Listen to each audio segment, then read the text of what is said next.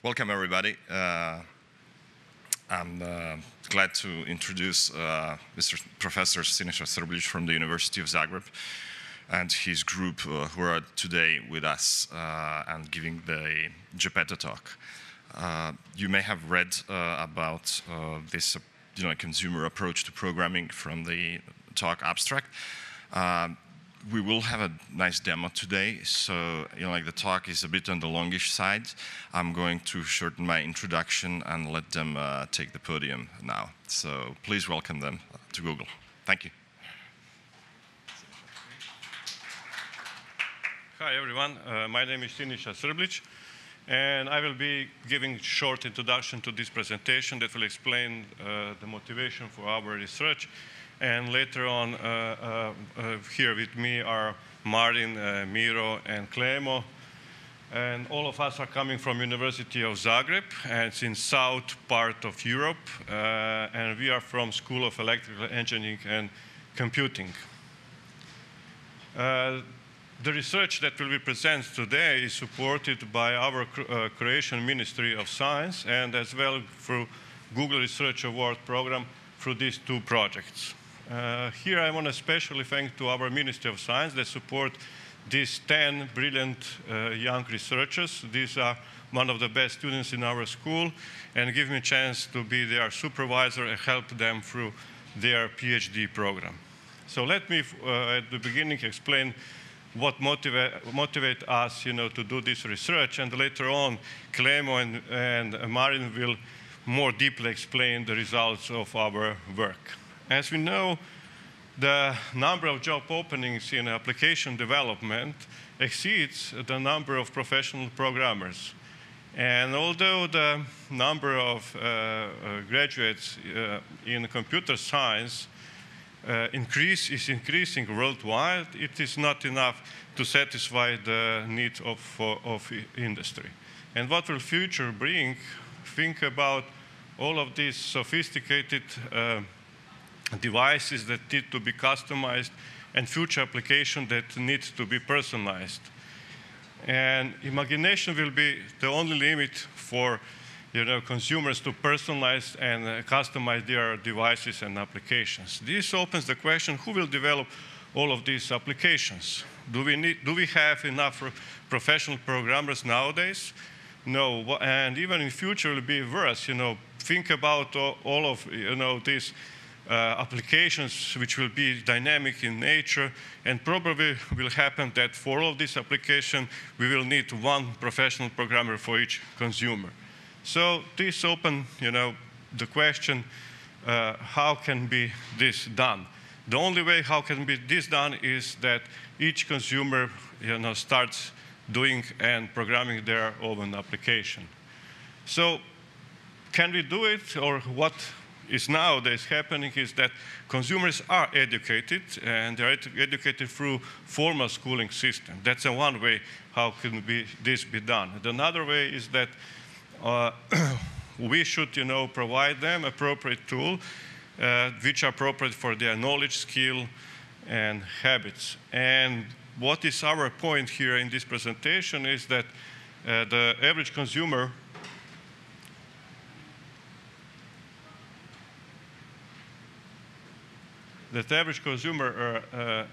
knowledge and state-of-the-art of technology reach the point where it's possible to develop a tool which is appropriate and which consumers can use it.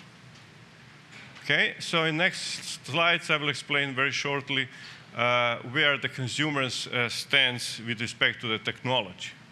As we know that consumer knowledge and skills is increasing nowadays, and this is not only because they are educated through formal school system, but they are informally educated by exchanging the experience with other consumers. And at the same time, the complexity of programming is decreasing because of higher level abstractions that enables rapid application development. As we know that introduction of graphical user interfaces in operating systems led to widespread use of personal computers, actually PCs, becomes consumer electronics. But on another side, although now the scripting languages seems to be the programming languages of 21st centuries, and we can agree that they are much easier to use than system languages, but they are not still, simple enough to be used by consumers. What we see as solutions is software gadgets. As we know that software gadgets become more popular each and every day, and since consumers are familiar with software gadgets, we have an idea to use this software gadget as a basic semantic intuitive blocks for application development. And with this in the mind, we designed Geppeto, a consumer programming tool. So, since the consumer approach to programming should not be different than using any other device they use for application nowadays, which means that, in other words, it should require minimal training and it should be based on trial and error experimentation. And to fulfill these expectations, consumer expectations, and to encourage consumers to start programming, we develop this graphical user level methodology, which uses software gadgets as basic building blocks for application development. So through the rest of the presentation, Marin and Klemo will present or explain what will be the basic programming elements based on which the application will be developed, how the programming process for consumers will look like, and in the end we will show how the consumers will develop applications. Since all of us are programmers, then we will compare that programming process, consumer programming process, with the classical programming process, and we will show how instead of building applications out of objects, the consumers will build applications out of software gadgets. Marin, please continue the presentation. Okay, thanks, Professor. Hi, everyone. My name is Marin. In the next few slides, we will describe programming elements that are used in Geppeto. And we will compare those programming elements with programming elements in general purpose languages in order to show that Geppeto is equally powerful as any other programming tool. So while general purpose languages use objects as basic building components, applications are built out of objects. In Geppeto, we use software gadgets as basic building blocks. So those objects in general purpose languages, they provide methods. For example, object quote has a method getNextQuote. On the other hand, on the gadget, methods are presented with the action elements on the gadget. Furthermore, method invocation it's equal to button click on the gadget.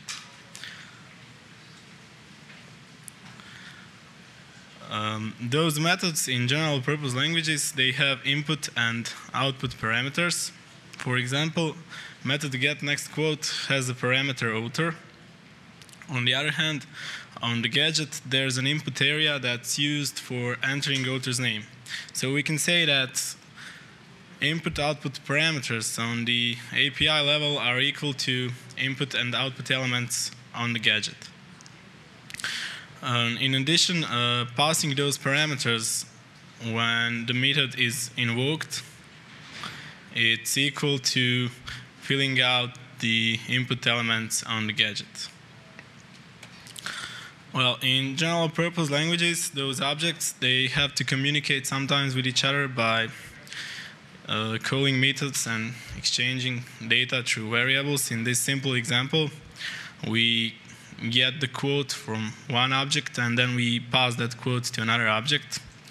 That data exchange on the GUI level is done by selecting text on one gadget, copying text from that gadget, and paste text to another gadget. So we can say that data exchange between objects on the API level, it's equal to copy-paste action on the GUI level. To summarize, we compare all the basic elements in general-purpose languages with those in Geppeto, and we can see that all of those that can be found in general-purpose languages are also present in Geppeto, and that makes it equally powerful for application composing. In the second part of the presentation, we will show the programming process in Geppeto in order to show how entertaining and lightweight that process is. We will compare it with classic programming process. So in classic programming process, these are like ordinary first steps you do in order to find the right components and to compose them into a new application. So basically, you search for libraries, you carefully examine the APIs, and then you just shape complex process. In consumer programming, in our tool Geppeto, consumer needs to find the appropriate gadgets and to perform GUI-level actions in order to create a new application. In this example, consumer is using two independent gadgets, driving directions gadget and weather gadget, and he's creating an application that will provide driving direction from source to destination and weather forecast at the destination point. And now we go back to classic programming process. So once the application has been designed, the next step includes process of coding. And once you're done with that, you probably get something like this. To understand the coded logic, the programmer needs to be familiar with both syntax and semantics of the given programming language. And sometimes it takes for a while to understand the behavior. So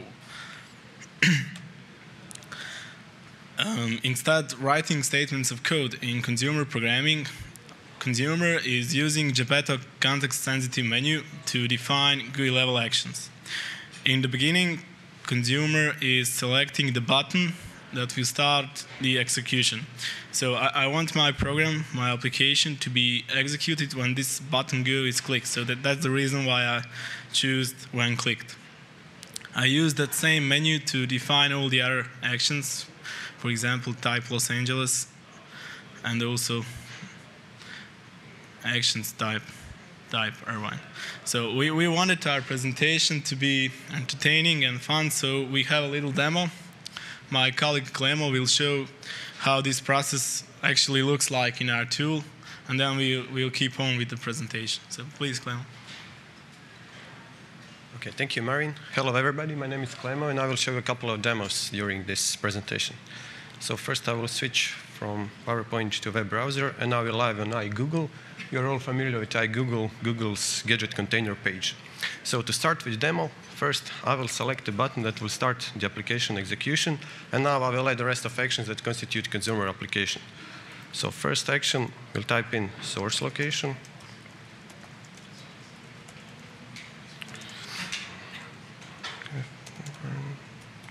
Okay. Second action, we'll type in destination location. Let's say Irvine. And third action will trigger map rendering on driving directions gadget. So all other actions are needed to get weather information at destination. So we'll enter settings. We'll type in the same destination location and start searching. Okay, now we're done with this little application.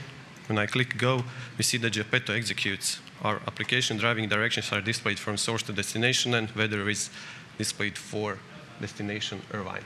So Marin will continue with presentation now.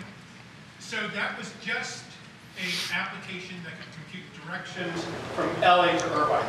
Wasn't, parameterized in any form. Yeah, in later demo I will show how we can parameterize that. Okay, please, Marin. Okay, thanks. Once again, we go back to classic programming process. So once the code is written, The next step includes analyzing the structure of the code and correcting the behavior before the code is saved into a text file. So what we want to say here is that programmer needs to use text editor for program representation and editing.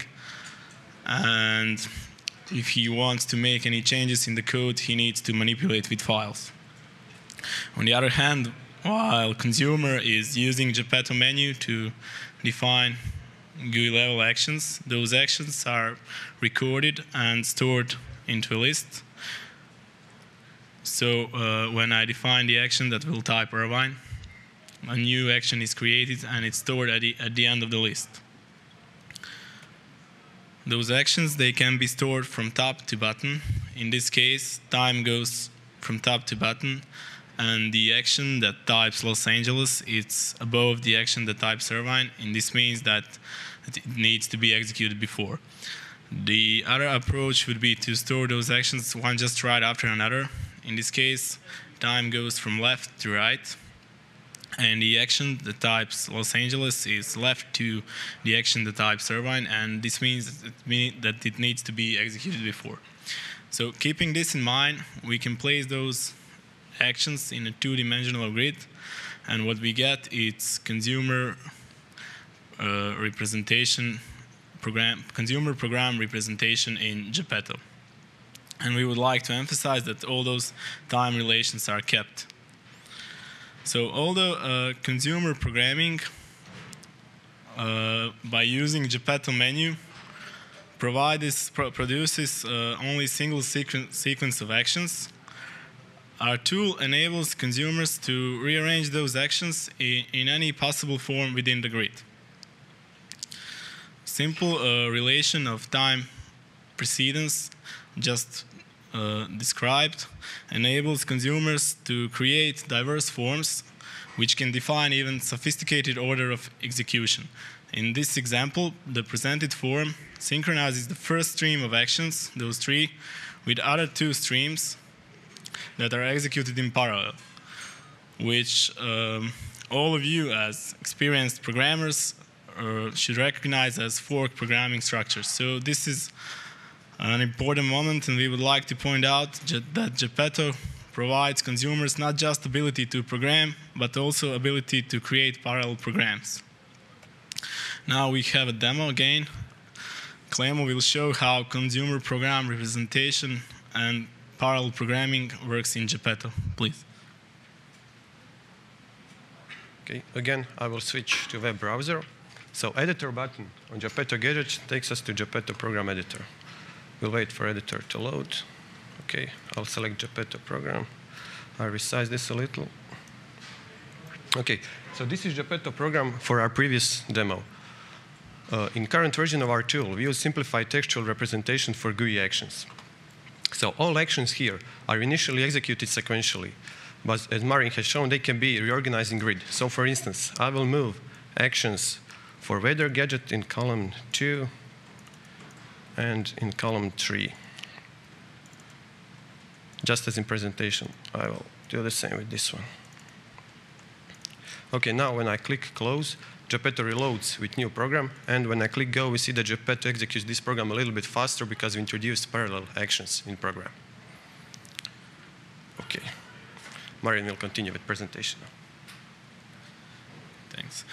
And the final step, once in classic programming, once you remove all the bugs and once the code is compiled, the new logic, the new application needs to be deployed somewhere on an appropriate place so everyone can use its functionalities.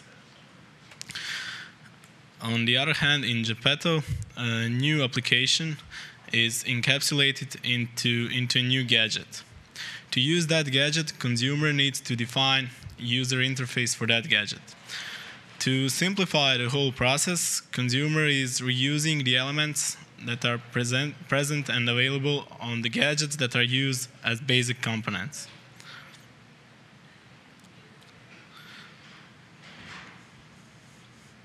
And Clemo will show how that process works on the fly in Geppeto, how simply new gadget is created. Please, Clemo.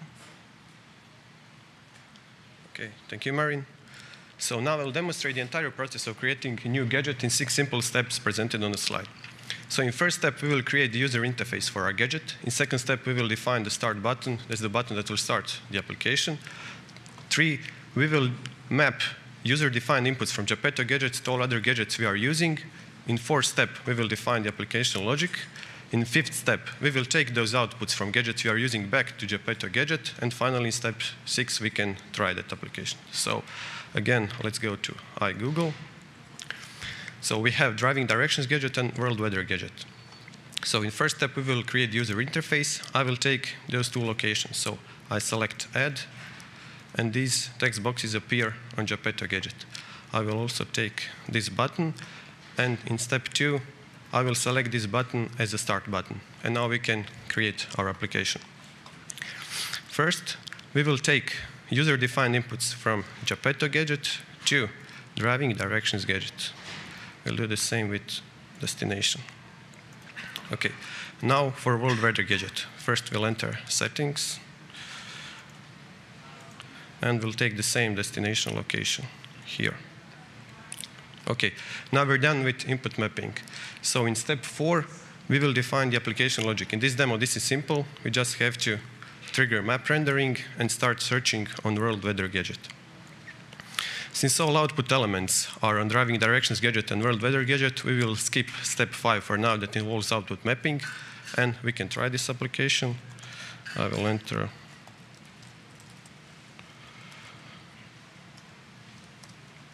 same destination. And when I click go, Geppeto executes our newly created program, but that program is now encapsulated into this gadget. Okay, I will go back to presentation. So now I will create a little bit more complex application in Geppeto. In this demo, we will create an application for browsing popular books divided into different categories, but book details will be displayed with localized content. Our application will have book category, target language, and target currency as inputs, and book cover, book title, book syllabus in target language, and book price in target currency as outputs. Book browser application can be built using 3 objects: bestseller subject for finding popular books in selected category, and since we want book details displayed for non-US customers, we need translate object for text translation and currency converter object. This is how our application My Books might look like. First, we select category on bestsellers gadget in which books will be retrieved, and bestsellers gadget returns titles, covers, syllabuses, and prices. Next, we send syllabus along with source language and target language to translate object, and translate object translates book syllabus to target language and returns it to our My Books application. Finally, we'll do the same with price. We invoke convert method of currency converter object. We send price with source currency to target currency, and currency converter converts book price from source currency to target currency. Okay, and this is something you'll recognize. You have to actually write code to implement this kind of an application. And now let's build similar application with Geppeto. I'll switch to web browser, select different tab. So building an application in Geppeto is simple as creating a new gadget. You just have to follow the previously defined 6 steps. For this demo, we prepared bestsellers gadget with popular books, Google Translate gadget for text translation, and simple currency converter. So in first step, we will create user interface for our new application. For inputs, we need a book category. We'll take this button.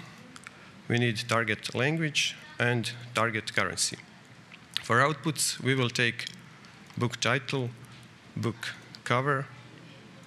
We'll take this book price, and here we have book syllabus, so we'll take it. Okay, so now we're done with templating our user interface for application. So in second step, I will select the button that will start the application execution. And in third step, I will map user-defined inputs from Geppeto gadgets to all other gadgets we are using. So we'll select category on bestsellers gadget.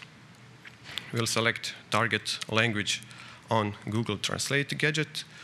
And we'll select target currency on simple currency converter gadget.